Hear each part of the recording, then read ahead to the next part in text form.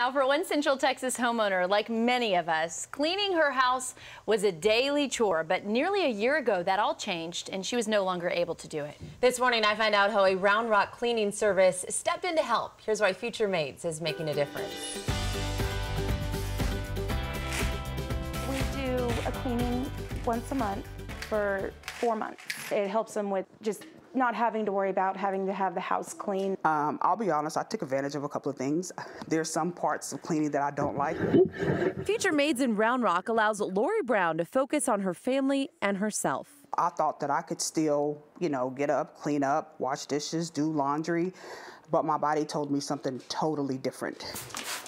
They're part of a program called Cleaning for a Reason. It's a company that helps women that are going through treatment for cancer. You just always think, oh, well, that'll never be me, that'll never be me.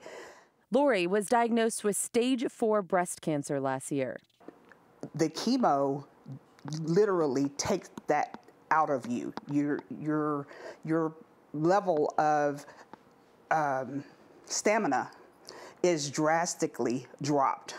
Your mind can think that you can do it, but your body is like, no, that's not going to happen. These women are going through so much, and it's just the struggle sometimes for them, and we just want to come in and take some of that load off of them.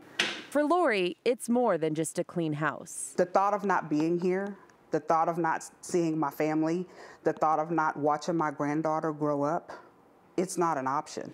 If they can sweep away some of her worry, Future Maids will keep cleaning for a reason. She's strong, and that's what anybody could hope for with their situation, is that they just stay strong, and we'll continue it as long as we can.